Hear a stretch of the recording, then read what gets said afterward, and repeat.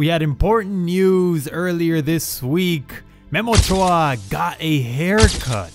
I'm just kidding. That wasn't the important news, man. The important news broke on Monday morning, and that is the Mexican Federation named El Tuca Ferretti. Yes, El Tuca Ferretti, the Tigres head coach, as the interim manager for the Mexican national team for the rest of the year, basically. They didn't say it like that, but they said for the upcoming two FIFA dates, the two friendlies coming up later this fall, one shortly here in September against Uruguay, and also the one against the United States. But there are 4 other friendlies aside from the 2 that I just mentioned, where El Tuca isn't 100% confirmed to manage El Tri on those friendlies, but he's basically there to buy them some time. What I really think is going on is that the Federation is just going to really try to convince Tuca to stay permanently in front of the Mexican national team. Now, how do we feel about this?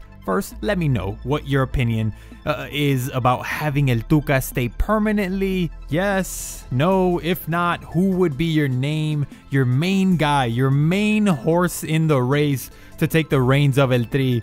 I know a lot of people wanted Almeida. They wanted Matias Almeida, but I think at this point we can scratch his name off the list. They're not gonna hire Almeida. I am almost positive. I mean, they would have already offered him the position, right? At this point, I think it's safe to scratch his name off the list. No Almeida, I don't think. Herrera, I don't even think he was in consideration. Mohamed has been another name. That's not happening. So who is it? That is what the Federation is trying to find out. I think they're just really going to try to convince El Tuca. Now, here are my opinions on having El Tuca Ferretti stay permanently. I don't think that's the best move. I don't think that's the best plan. Why? Why is that not the best plan? El Tuca has never expressed full-on interest to take the reins of El Tri. He doesn't want the job. He's said it many times before. He said it a ton of times, and then he kind of opened the door to helping Mexico out and being the interim manager. He already did this in one occasion here. They announced him to do it again on Monday morning, but he doesn't actually want the job. He says it again. Yes, I'm the interim manager, but I'm not gonna stay permanently. So they promised me that I'm not gonna they're gonna try to find a replacement or a new manager soon, and I'm just here to help them out and to give back, basically. He's never wanted the job. Another thing is El Tuca is extremely old school.